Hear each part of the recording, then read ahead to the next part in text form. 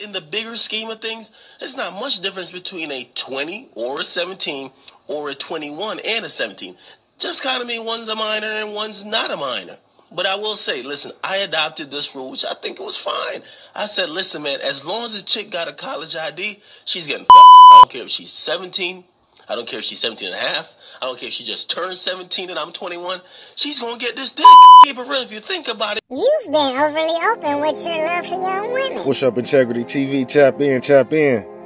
It seemed Akademiks letting that liquid courage go straight to his scalp again. Another example of y'all letting the cornball slip through the cracks. Now he's sitting back with his arms crossed like he was born in his hair.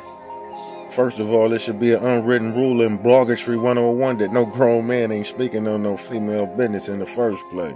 Celebrity basketball games. She love that nigga, man. You know these bitches, like, let me not call it. But the fact that you choosing Weezy F's baby daughter to play with like that, that's insane to me, man. Wayne birthed a whole generation of rappers that the rappers today look up to. And the crazy part about it is this cat ain't got no origin to the street, but he wants you to believe that the war in Chirac ain't what brought him here, you know what I'm saying? He used to call them boys coons, disrespect they women, all type of super goofy shit. Coon dope number 9.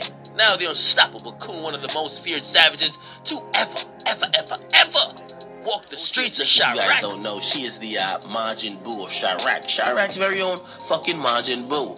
The fat Majin Buu at that. Now, she's the one that basically turns the ops into packs of fucking candy and digest them. Now, listen. Man, what? Now, Lil Durk, the 5-star war general out of Chirac, he returned home off deployment from drilling the ops. He returned home only to be seemingly disrespected by his baby moms, the notorious OTF Nikki in Chirac. You don't need to be no beauty queen, no fucking trap queen.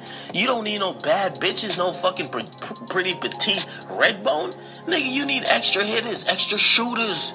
You need somebody that could actually absorb a couple of bullets in case the ops come buzzing through the door. But y'all let me know in the comments what type of weird shit your boy got going on, and did you know it was going on for this long? Integrity TV, I'm out.